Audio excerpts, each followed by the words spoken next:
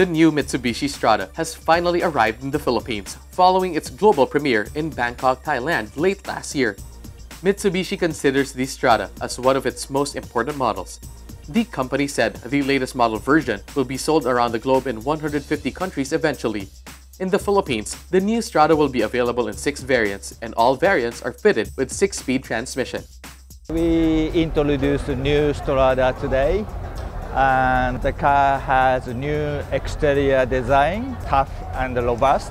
And we also brought the 40 years of our engineering experience of the pickup truck to this car.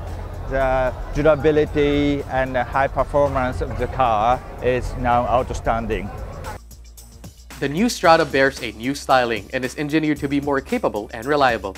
It is powered by a 2.4-liter 4-inline 16-valve DOHC Clean Diesel with variable geometry turbo and MIVEC, which gives out 181 PS of power and 430 Nm of torque. The new Strada also comes with advanced safety features. The new Strada, of course, aside from the new styling, now features 18-inch wheels. Rear suspensions have been improved a lot.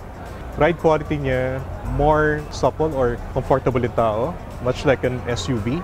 We've added a lot of safety features to the top-of-the-line variant. May front collision mitigation, may ultrasonic misacceleration mitigation system, may rear cross-traffic alert, may blind spot warning. So lahat ng advanced safety features meron yung top-of-the-line Strada. To showcase the newest Strada, Mitsubishi invited Hiroshi Masuoka, a Japanese champion rally racer, to do a demonstration run. Hiroshi Masuoka, if you don't know him, he's a 2-time Paris-Dakar champion back-to-back. 2002, 2003. Talagang very grueling, very tough yung race na yan. And isipin mo, twice nag-champion yung tao. And we invited that guy to do a demonstration run and taxi ride for our guests. Papakita niya yung potential ng Strada and yung durability ng Strada. Kahit patalunin niya pa yan, kahit paakitin niya pa sa mga hills and mounds, kayang i-endure ng kotse yung mga torture test na ginagawa niya.